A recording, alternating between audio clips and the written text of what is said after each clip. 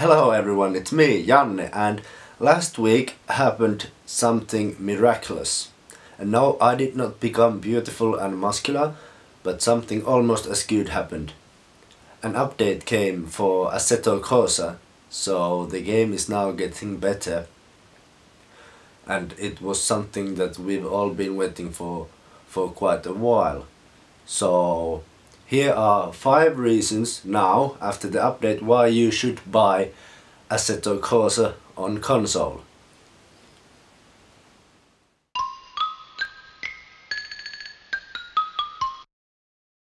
Yeah, you might be thinking, what the hell is this? But here, when we're going from the menus to the options, and we go to the wheel setup, you can see that there are no sliders anywhere. You can't select your brake saturation or brake dead zone or accelerator saturation or any of those. So it's a good thing because they are keeping it simple, and I'm a simple man, so I like this feature.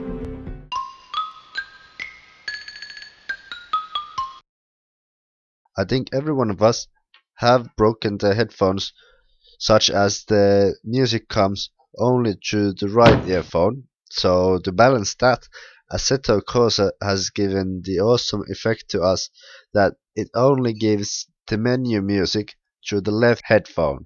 So it's trying to balance the differences between the ears that have been going for years because of broken headphones. So thank you Assetto Corsa, you're being great.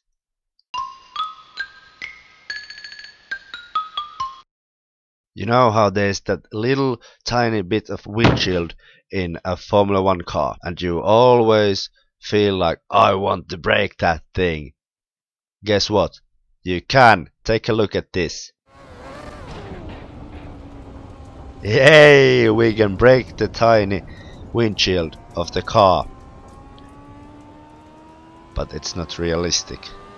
So it's good.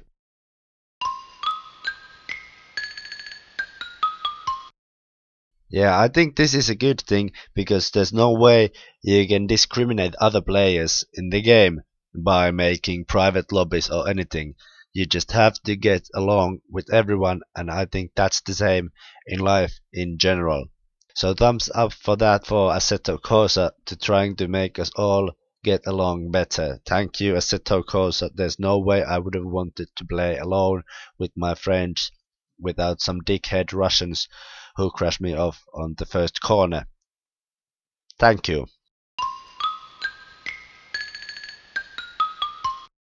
Yeah, there's not a single ladder on the game, and I have never seen a good game with a ladder in it. For example, Dirt Rally and Project Cars, they don't have a ladder in them, and I've only seen few clips of games with ladder in them, and they've sucked so bad, so it's only logical to think that this game is awesome because there's no ladder in it.